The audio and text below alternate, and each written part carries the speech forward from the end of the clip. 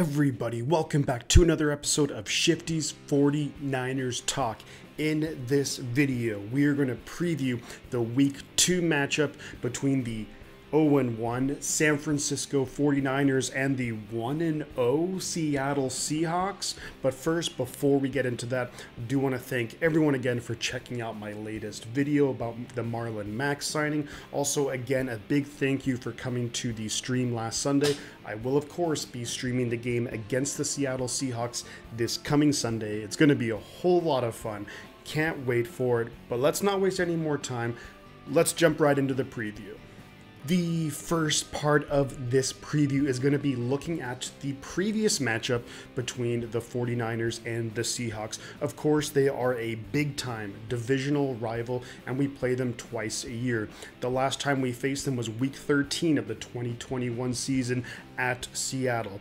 They ended up winning the game 30-23. It's a game that went down to the wire. The Niners got a crazy fumble recovery. They had a final drive and just came up short. So a couple of things of note in that game. Of course, for the Seattle Seahawks, they still had quarterback Russell Wilson. For the Niners, of course, we were still starting Jimmy Garoppolo at quarterback. But some other notable things in that game. Kittle, 9 catches, 181 yards, 2 touchdowns. I think we all remember his crazy touchdown running along the sidelines. That was awesome. There was actually no Deebo Samuel in that game. Some other things of note, though, which were pretty wild, is that the Seahawks, that crazy fake punt, like 75-yard run, which led to a big touchdown. And of course, Garoppolo, we all know he's good for at least one a game, but he actually had 2 pretty bad interceptions in that game, and ultimately the Seahawks won that game. Now we're going to move on to how both teams, the Niners and the Seahawks, played last week. Looking at the games last week, of course, the 49ers, we lost to the Chicago Bears, a game that the Niners looked pretty good in the first half, and then things just got out of our way, mostly due to the Deebo Samuel fumble, penalties, and just the really bad weather in the middle to late fourth quarter, where it just made it impossible to mount any realistic comeback. But the Seattle Seahawks, they came away with a very impressive and pretty surprising win against the Denver Broncos, who are now, of course, led by Russell Wilson. There was a crazy last minute of that game, and controversially, the Denver Broncos elected to kick a 64-yard field goal as opposed to 4th and 5 with a minute left with their new $250 million plus dollar quarterback. But they elected to go for a crazy, one of the longest field goal kicks in history. Don't understand it, but hey, ultimately, for the Seahawks, of course, it worked out for them, and they are now solely at the top of the NFC West. Who would have predicted that? That's pretty wild. But next in this preview, let's now get into some of the key matchups in this Week 2 game between the 49ers and Seahawks.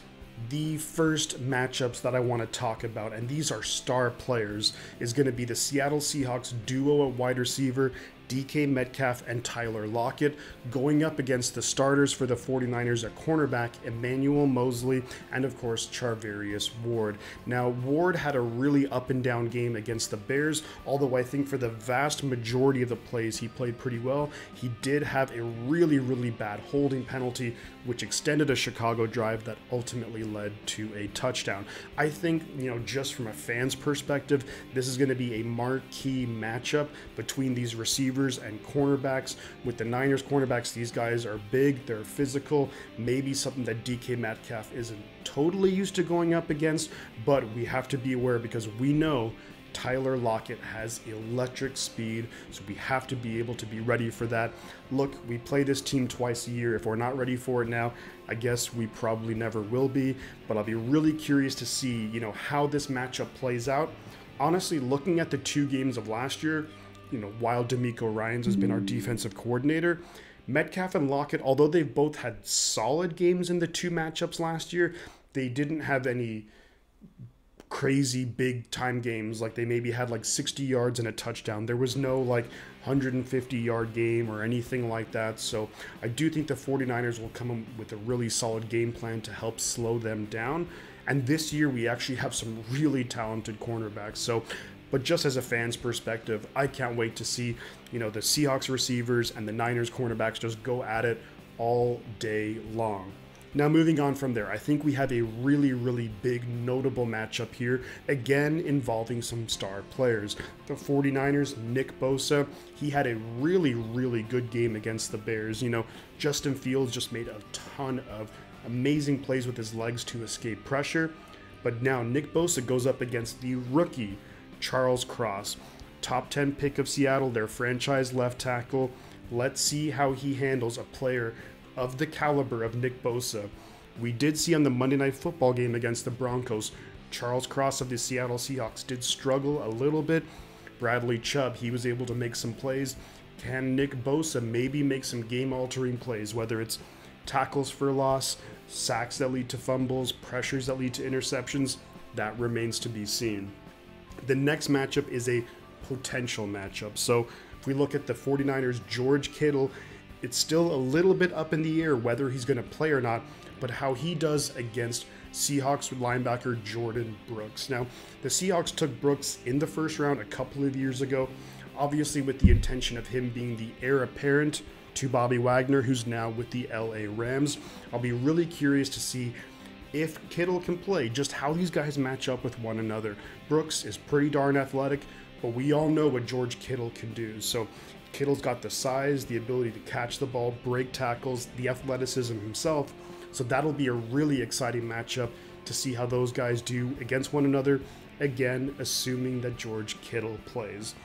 Now, also on the 49ers offense, I think this will be a key matchup, and it's the last matchup we're going to look at here, is going to be Mike McGlinchey, right tackle, against Uchenna Nwosu for the Seattle Seahawks. Nwosu was actually voted as the NFC Defensive Player of the Week. He had a really solid game against the Broncos.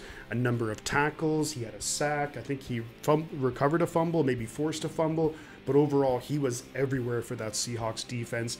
And you know they're probably not going to line him up against Trent Williams unless they absolutely have to. So they'll try and target the weaker, the less athletic Mike McGlinchey. So if McGlinchey can hold up in pass protection, maybe shut him down to a certain degree, I really do like the 49ers' chances here, especially to establish that passing game. But this is one to watch. We saw Mike McGlinchey get beat a couple of times. Mike McGlinchey had he had that one controversial play where he got beat really badly by that Chicago Bears edge rusher. Trey Lance gets sacked, and McGlinchey just runs off the field. So we'll see. I'm sure in the locker room, the coaches, everyone is being like, hey, you need to make up for that. And hopefully he can do in this Week 2 matchup against the Seahawks, against a guy who was quite highly rated coming out of college, but now is really coming into his own with the Seattle Seahawks in Uchenna Nwosu. So what are some of the keys for winning this game for the San Francisco 49ers? Well, I think they need to do basically everything that they didn't do in the Week 1 matchup, but also looking at what happened with the Denver Broncos against the Seahawks in Week 1. And that is, we have to win the turnover battle, also the penalty battle. We have to win that. The Denver Broncos were one of the only teams that actually had more penalty yards accepted against them than the 49ers. I think actually the 49ers were tied for the second most penalty yards accepted in Week 1. That is no kind of recipe to winning consistently in the NFL. I don't care what team you're going up against. We have to be a lot better, and we have to beat the Seahawks in that regard, not only in those penalties. And here's the thing, and this has been talked about a lot in different channels, and it's one of those things where the Niners actually had the Bears stopped on 2 of the 3 Bears touchdown drives, but if it wasn't for a third down penalty, and another drive, the last drive, actually got extended also by a penalty, but it was second down. But still, the Niners just gave the Bears way too many opportunities. They cannot do that against the Seattle Seahawks. Ultimately, I know and I believe the 49ers have a better roster on paper. Here's how you lose those games, is by turnovers, silly, unforced turnovers, but not only that, it's going to be penalties, and the Niners cannot afford to lose that battle. Now, the next thing is actually going to come down to the red zone. We saw in Week 1, Deebo Samuel had that big-time fumble in the first quarter. That's one of those things that will look, the Niners did ultimately respond immediately quite well, but you look at the grand scheme of the game, if the Niners were even able to put up 3 points on that drive, they were kind of heading towards a touchdown. They were moving the ball very efficiently that first drive, and then you fumble. It just takes all the wind out of your sails. You know, it really just pumps the brakes on the gas. So the Niners can't afford to miss any opportunities. Not only just because this is an NFL game, but think about it. Kyle Shanahan has not had much success against Pete Carroll. Pete Carroll, as Seahawks head coach, has had a ton of success against the 49ers, not only against Kyle Shanahan, but also Jim Harbaugh too.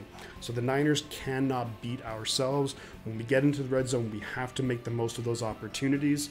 And also, the defense has to step up as well. We did see multiple blown coverages against the Chicago Bears. The defense needs to be disciplined. We can't give up those silly touchdowns where someone blows a coverage. I'd like to think that the defense in that regard will be a little bit better now that these guys, Talanoa Hufanga, who was fantastic, by the way, week 1, with Tashawn Gibson back there. They've had a full game and another full week of practice together, so hopefully their chemistry and their communication will be a lot better than what we saw week 1. The next thing in terms of a key to winning the game, let's get Trey Lance into a rhythm early, often. I really do hope Kittle's playing just because he's just such a great player after the catch too. But quick passes, get Trey Lance into a rhythm, because if we look at Trey Lance, he, I think, actually had a really solid week 1 performance. The last, half quarter or even full quarter, the weather in Chicago got so bad, it's kind of like almost unfair to judge that last quarter performance. But hopefully we can get him into a rhythm, get that confidence built back up, and really just make some plays. And we have to capitalize on our opportunities against the Seahawks. The other thing too, which I think is also going to tie in to getting Trey Lance into a rhythm, is we have to get Brandon Aiyuk involved in the offense. We know Debo should get a couple of catches at least every game, and of course he's going to run the ball too. But Brandon Aiyuk, I think, really is the X factor in this offense. Such a fantastic route runner, can also make plays after the catch, and just really good. And he has that chemistry built with Trey Lance. So I'd like to see Brandon Aiyuk a minimum targeted 5 times. Absolute bare minimum 5 times. I want to see Brandon Aiyuk targeted. And last but not least, I think defensively, we just have to make Geno Smith beat us. We have to be really good against the run. I think we were for the most part against Chicago. Eventually, as the game wore on, Chicago did get some yards on the ground. But if we can shut down their offense running the ball, put Geno Smith in bad situations. And look, if Geno Smith beats us, then all I can say is, wow, I mean, good luck and congratulations to the Seahawks. But ultimately, I don't really believe in Geno Smith. I don't think he's the worst quarterback by any means. And he did have a very solid week 1 performance against the Denver Broncos. But I think, the Niners defense, we should be able to get after him, force him into some mistakes, and really capitalize on, we can force some turnovers. I'm really looking for Fred Warner to make a big play. Also, Dre Greenlaw. He was god-awful against the Bears. Penalties, just not it. Dre Greenlaw multiple times just making the worst play imaginable. So if he can come back, make some big plays, whether it's a sack or a turnover, whatever, that would be awesome to see. But overall, Geno Smith, he's the guy who has to beat the 49ers, not the running game, not turnovers, not penalties. Alrighty guys, so one of the things too is just before we're going to end up this video is, of course, I am going to give my prediction for this game. I was definitely wrong week 1. I had the Niners winning 27-20, and of course that didn't happen. In the game against the Seahawks, I do have the 49ers winning. It's our home opener. I think it will be a close game. It's a divisional game. Seahawks have a lot of confidence. We'll see how confident the 49ers team is coming out. But I have us winning 24-21. It's going to be a close fight. It's going to be a close battle game all game long. And it's one of those things where it could be a nail-biter right to the very end.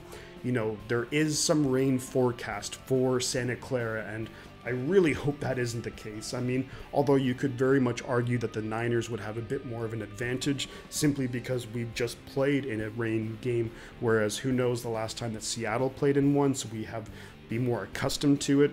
But ultimately, I hope it's a clear day, just straight up NFL game. And I do believe the 49ers have the talent, the coaching, and the ability to come away with the win and then move to a 1-1 record on the season. So Let me know your guys' thoughts in the comments about this upcoming game. If you want to make any other comments about the Bears game or any other videos or content that you would like to see on this channel, you know I'm all ears, open to suggestions and any recommendations. But just before I say goodbye, I want to say a thank you again to everyone who's subscribed to the channel, stopped by the videos, comments. It really does help out a lot, and it means a lot to me, the fact that you guys come and check out what I put out. But you know I'm going to say two things. The butt counts, and I'm going to catch y'all on the flip side.